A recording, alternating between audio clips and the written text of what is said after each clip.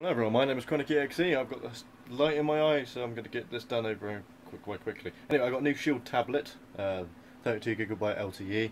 The old one is gone because of, well, I sold it. Basically the battery issue, so this is my replacement, so I'm going to unbox this one.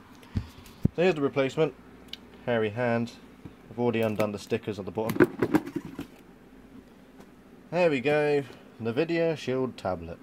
The ultimate tablet for gamers. And as you would expect, of course, it's in its cellophane, absolutely brand spanking new.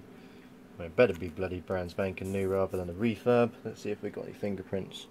No, we haven't got any fingerprints. Lovely jubbly, just my ones. So the back of the Shield, of course, has got a nice little actual Shield logo. You've got your camera in the corner, you've got a stylus, not much going on. But at the top over here, we've got ourselves a mini HDMI, stereo jack, as well as obviously your USB, your micro USB charger point.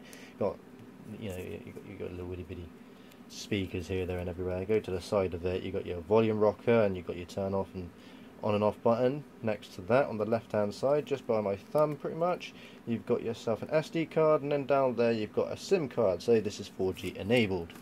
Got yourself your little NVIDIA charger, your little documentation booklet, as well as obviously UK versus American, and then of course you get yourselves a good old Shield tablet charger.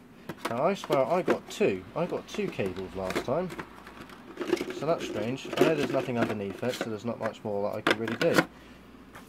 That's pretty much the unboxing then. So there's the Shield. Tegra K1, I think. Oh, I can't remember what one. T1. It's a Tegra.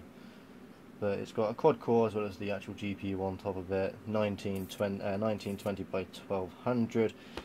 IPS panel, I believe. Emulators and all that kind of lot. And then, of course, if I go over to my PC, wherever my games are, as you can see, I've got a shitload of games all up here, and all of them, of course, I can play on that as well as NVIDIA Grid service. And at the same time, if you haven't got one of these devices, I suggest you actually get one, or wait for the newer variations if they do come out with a Shield Tablet 2.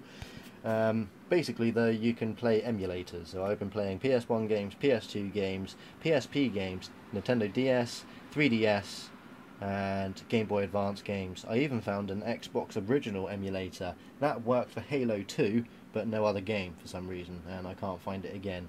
It was on Filefront, and Filefront is now dead, so that's a conundrum.